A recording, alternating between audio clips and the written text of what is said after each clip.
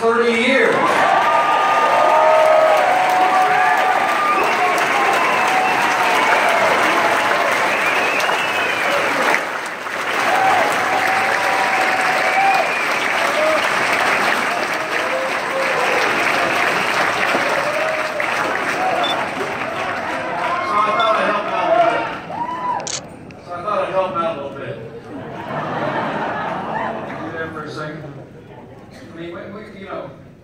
Just in the past week, we all know the cascade of questionable conduct that just comes out of the Clintons. And used to it for years. Just last week, while the media was chasing after semantics with my running mate and word choices, they were largely ignoring the news that, believe it or not, new emails had come to light that seem to provide direct evidence that favors were done by State Department officials under Secretary of State Hillary Clinton to March donors to the Clinton Foundation.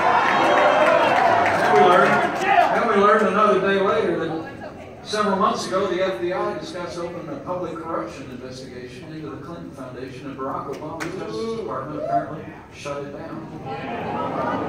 You know what?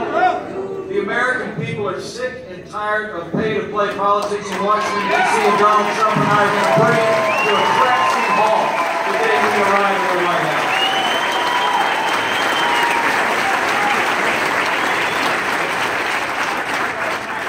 Well, we all know about those cascading controversies. The real scandal to me coming out of Hillary Clinton's campaign has to do with the challenges facing working Americans today. What we're not talking about today is the reality in this economy. I can tell you, any progress you made here in Nevada, any progress we've made back in the Hoosier State has been in spite of what Barack Obama has been doing in Washington, D.C. We're in the midst of the weakest economic recovery since the Great Depression. We have the lowest labor participation level in this economy. People in the workforce and active in the workforce since the 1970s. That was about the time I finished high school.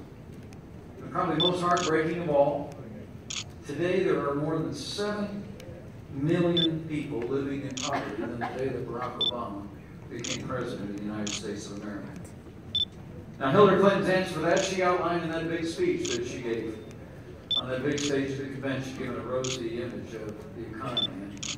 I listened to most of the speech. Honestly, I had as hard a time staying awake as her husband did. I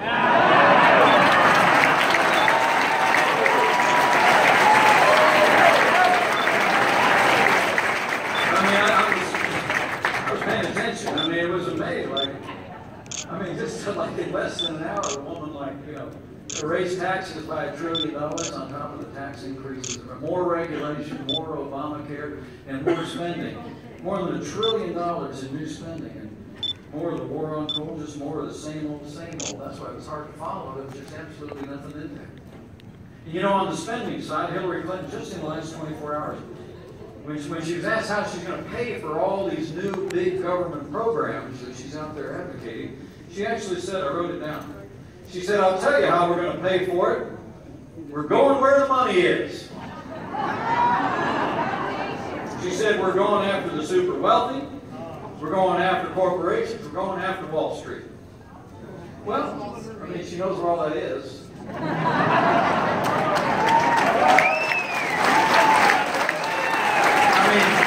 She voted for the Wall Street bailout. I helped lead the fight against it on Capitol Hill.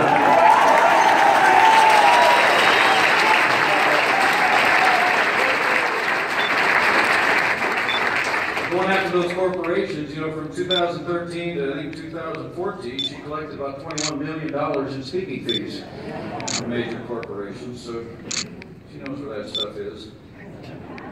But Margaret Thatcher said the real problem with going where the money is, Margaret Thatcher, the late Prime Minister of England, said, quote, the problem with socialism is that you eventually run out of other people's money.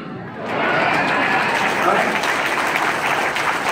So I just want to say to you, with that same old, more government, more taxes, more regulation, more Obamacare, more of the war on coal, less prosperity for Americans, let's decide here and now that Hillary Clinton will never be elected president.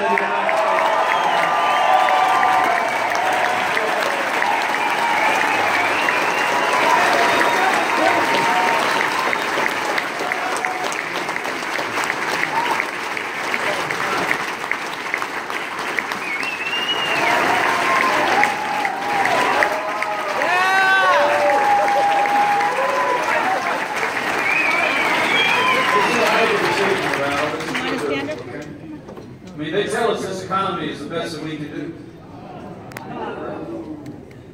But Donald Trump and I know different. It's nowhere near the best that we can do.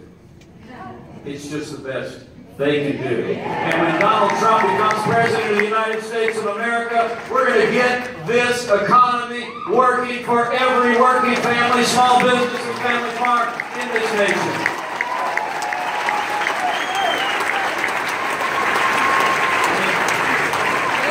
Donald Trump's got a plan.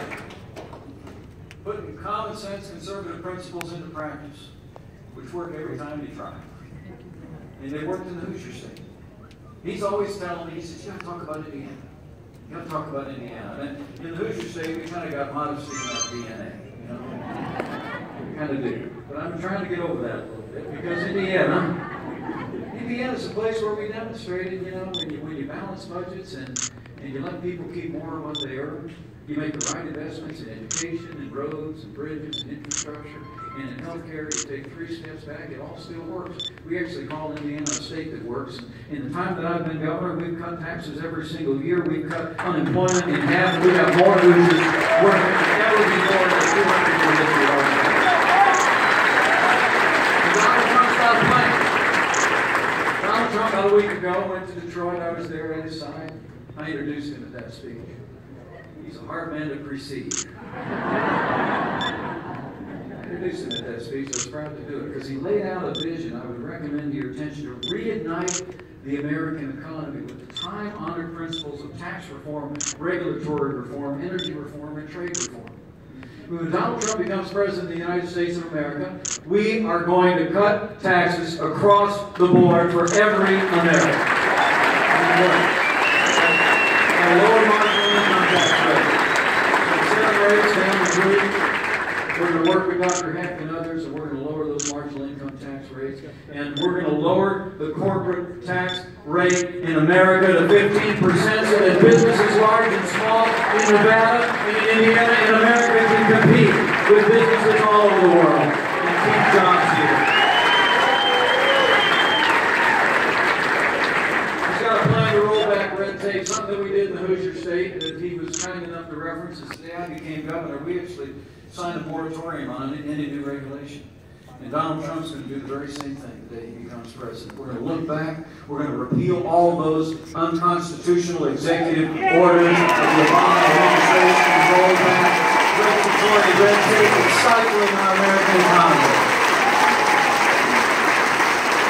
We're going to develop the resources of this land. We're going to end the war on coal once and for all and develop all the resources of this nation.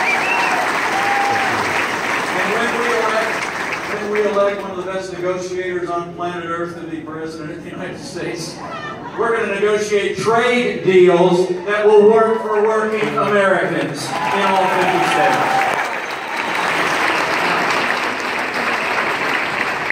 Now, Hillary Clinton the other day said, she said that Donald Trump's plan and his expectation to get the economy moving again was, quote, wildly unrealistic. Well, the only thing that's wildly unrealistic is expecting you can elect the same people with the same bad ideas and get a different result. And when Donald Trump is going to turn this economy around and get America working. Now, the contrast at home is dramatic. The contrast in policies and philosophy, once you look outside our borders, is a whole lot different. It's even worse. The record of Hillary Clinton on foreign affairs and Barack Obama is extraordinary. If you took a picture of a map of the wider Middle East in 2009 and you looked at it, a map today, you could barely recognize it because of the policies that Barack Obama and Hillary Clinton have advanced.